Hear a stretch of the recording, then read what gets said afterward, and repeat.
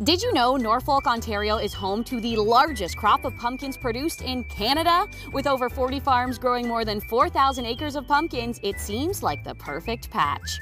And that's just the beginning. Here are a few more things you likely didn't know about pumpkins. Pumpkins are native to North America, and they are believed to have started growing first in Mexico. Pumpkins start as an edible flower, which then grows into the sturdy orange crop. A pumpkin is considered a fruit. Each pumpkin contains about 500 seeds. You can roast and eat them for a tasty snack that's high in iron. There are over 45 different types of pumpkins. You can find them in red, yellow, classic orange, and even white. Atlantic giants are the largest variety of pumpkin. They can grow up to 50 pounds a day. These are the ones that break the world records. Pumpkins were not the original jack-o'-lantern. The Irish first started this tradition with turnips.